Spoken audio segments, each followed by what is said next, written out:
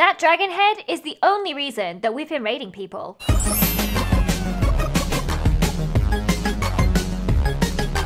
Hey guys, what's up? LDShadowLady here and welcome back to KingdomCraft. So by now you might have seen that we raided Seapeekay's famous end base. And you're probably wondering how we even got into the end since Seapeekay thoroughly protected both the end portal and the spawn platform on the other side. Well, it's kind of a long story that actually took hours to accomplish, but here's the short version. First, we had to get into the end. So Ollie and I set off in search of the stronghold. Once we arrived, we realized that Seapeekay had claimed the land around the end portal, making it rather annoying to find our way in. Wait, I'm in the stronghold.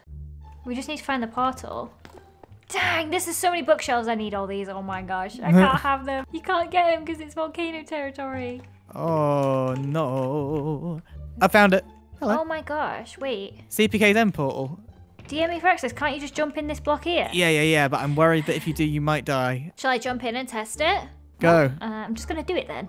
3, 2, 1. She's gone. Oh my gosh. Okay, what? It's claimed by the volcano, so I can't break anything. I don't believe I can chorus route out because I think he's covered everything in water. Yeah, I think he's... Are you trapped? Is that what you're trying to say? Yeah. I'm in a cage. I'm trapped in a cage, basically. But I think there might be a way.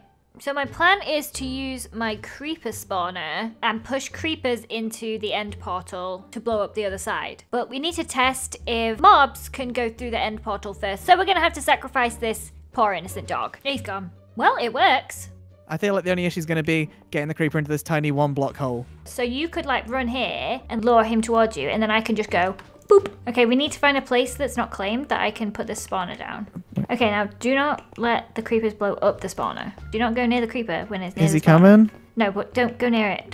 Please don't blow up the spawner. Okay, they're here now. Lizzie, I need help. 2 of them, blooming heck. Okay, right. Oh my gosh, what if they blow up the end portal though? Ah, Oh my they've gosh, missed no, the steps. run. Ah, Is the portal okay? portal is fine. 12 seconds later. No, do not explode. Uh-oh. Ah, What? it has exploded. The Ollie! I didn't try to make it happen. I haven't got another one. And there's only one on the server. And now 0. So Ollie exploded my one-of-a-kind creeper spawner. I was low-key devastated by this loss. And now we had to find another way to blow up the end stone cage. Plan B. I'm gonna try and lead this TNT minecart all the way to the portal. Very gently. I can't get this through the blooming door. Well, it turns out that the TNT minecart wouldn't fit through any of the doors in the stronghold. So on to plan C. How about Enderman? They can pick up the blocks. I have an Enderman spawn egg. Let's try it. Don't look at him. Don't spook him. Don't look him in the eye. If you accidentally look him in the eye, just let him kill you. Right. I'm gonna look at the dog. He's just kind of standing there. I'll do some research.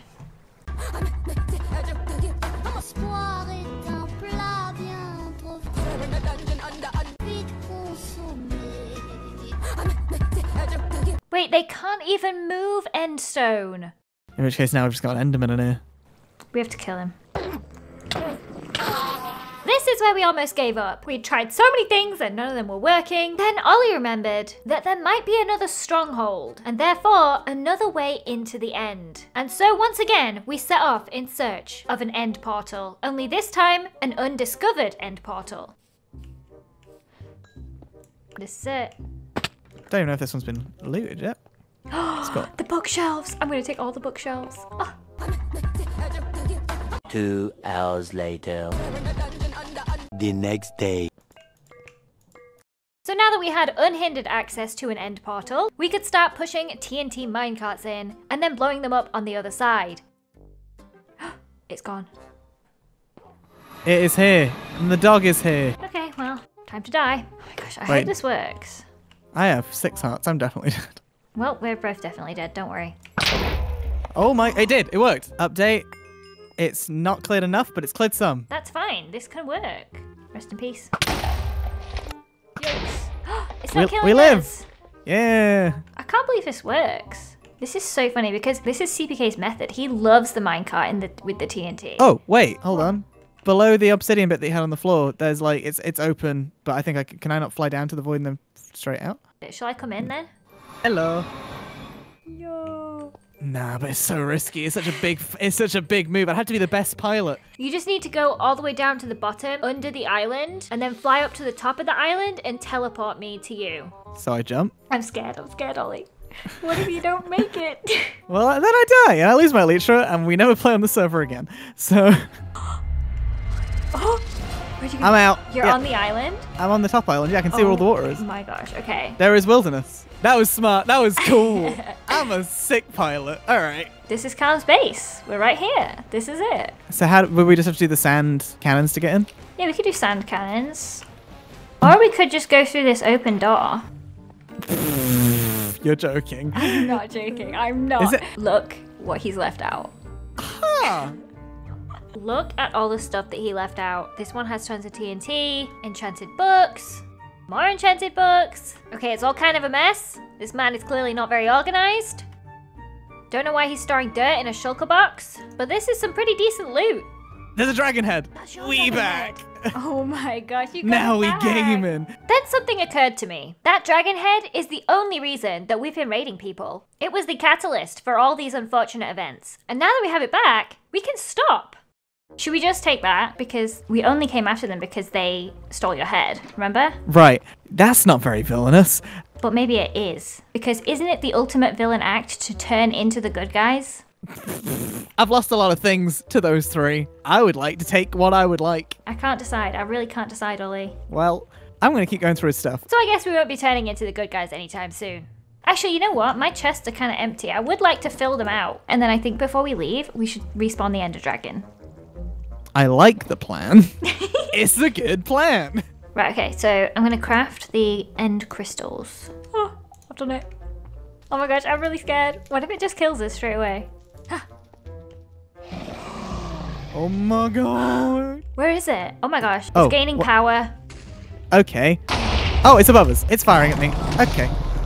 Cool, I've seen it now. Really, An really achievement! And now we leave this for Seapeekay to deal with. This is spooky. I don't like it. Let's leave.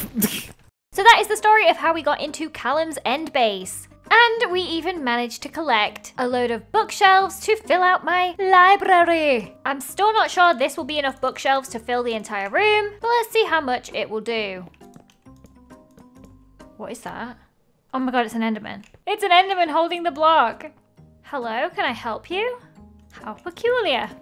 Is the whole room done? I can't believe we actually finished the room. I thought this would never happen. It's so beautiful. I hope this doesn't accidentally catch fire, because that would be a great loss. Now, before we do anything else on my base today, I have a secret meeting to attend behind the blacksmiths. Gamerbury, Megan, I have brought you here today to initiate you into the League of Villains. But we have to go somewhere a little more secret. Guys, follow me. I have an arrangement with Tobias. He allows me to use his private space for secret meetings. Oh, is Tobias a villain too? He doesn't like to talk about it, but yes, he is. So, Megan, here I have the contract for you. Please read it carefully, agree to the terms, and sign only when you are ready. She signed it.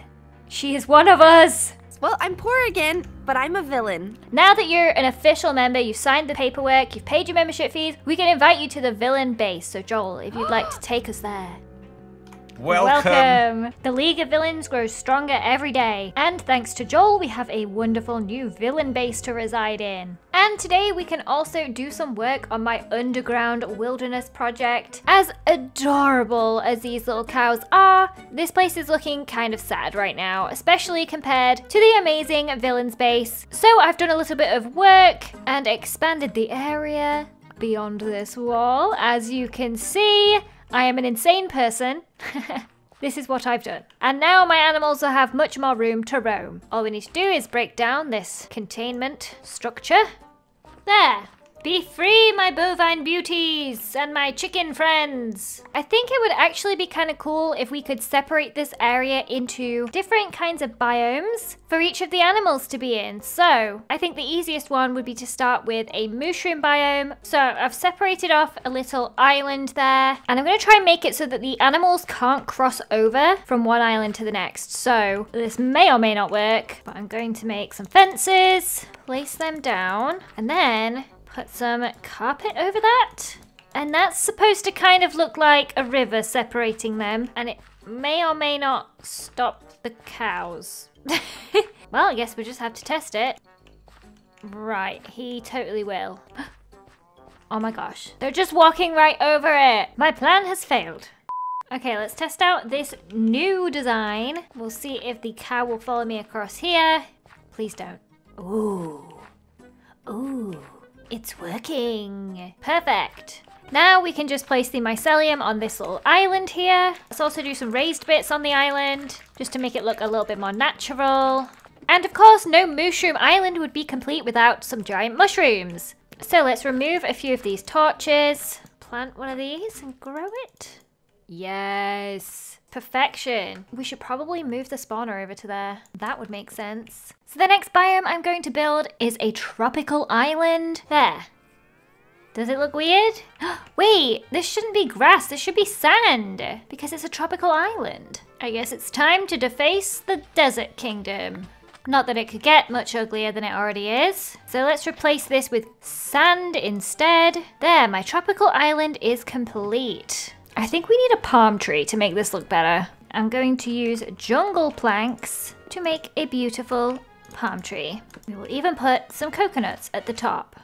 There, how does that look? Ooh, I think it's ready for some sea turtles. So here we've got 3 turtle eggs. I'm just going to place them on this fake beach and hopefully they don't notice it's not a real one. And then I also have some name tags for when they hatch. 1 eternity later. A turtle has hatched. And I'm gonna give this one the most highly requested name in the comments last time. Yes, you guessed it. Turtle Jeremy. My firstborn turtle son. Now we just need my other eggies to hatch. We got another hatcher. This one I'm gonna call Squidward. Oh my gosh, why is he so cute? The final turtle has hatched. And I'm naming this one Squirtle with this hilarious misspelling because this comment made me laugh way more than it should have. So there we have our little 3 baby turtles. That's it for this episode of Kingdom Craft. Please leave a comment down below telling me which biome you would like me to create next. And also what I should replace the cobblestone walls with because they are hideous.